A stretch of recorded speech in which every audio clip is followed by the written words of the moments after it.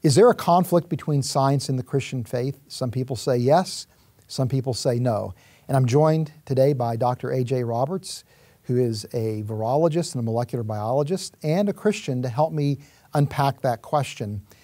A.J., you know, when I look at this whole idea of a possible conflict between science and the Christian faith, a lot of times I don't think it's the scientific evidence that fuels the conflict or the perception of the conflict.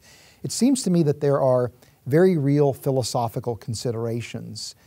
You know, for example, there's this idea called scientism, where science is the only way to discover truth.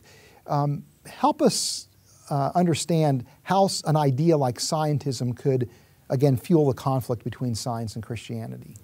You're right, Fuz. Scientism is basically a philosophical position, a philosophical starting point, and it has two basic assertions. One is that science is the only path to knowledge, and the second is that matter and energy are the fundamental realities of the universe, and there's nothing else. So scientism, the philosophical commitment, basically states at the onset, it rejects the idea of the supernatural or the immaterial or anything beyond the physical material universe.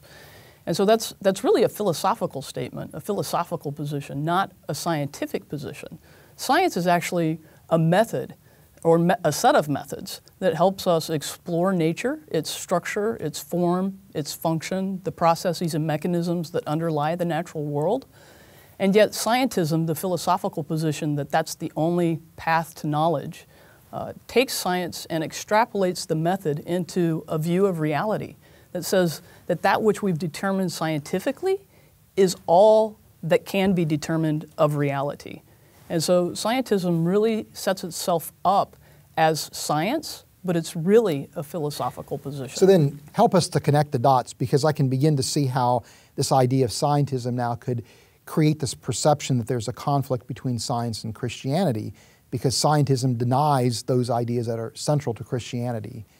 True. So one thing that scientism does is it basically says a priori, you know, you can't bring the supernatural into the conversation.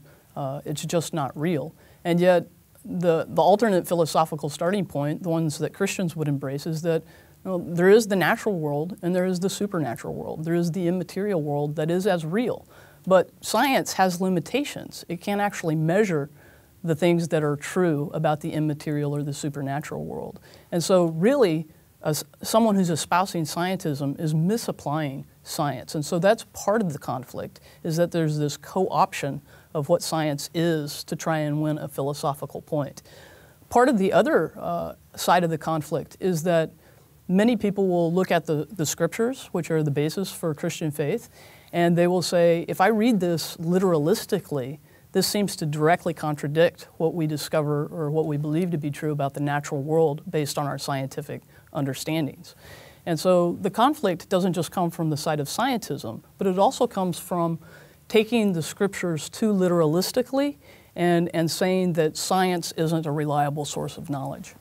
So what happens then if there is a genuine conflict between what science uncovers and what we think Scripture is actually saying about the natural world? That's a great question. I think it actually requires a lot of hard work. You have to re-examine what you know scientifically and what assumptions you're taking into the interpretation of the scientific data.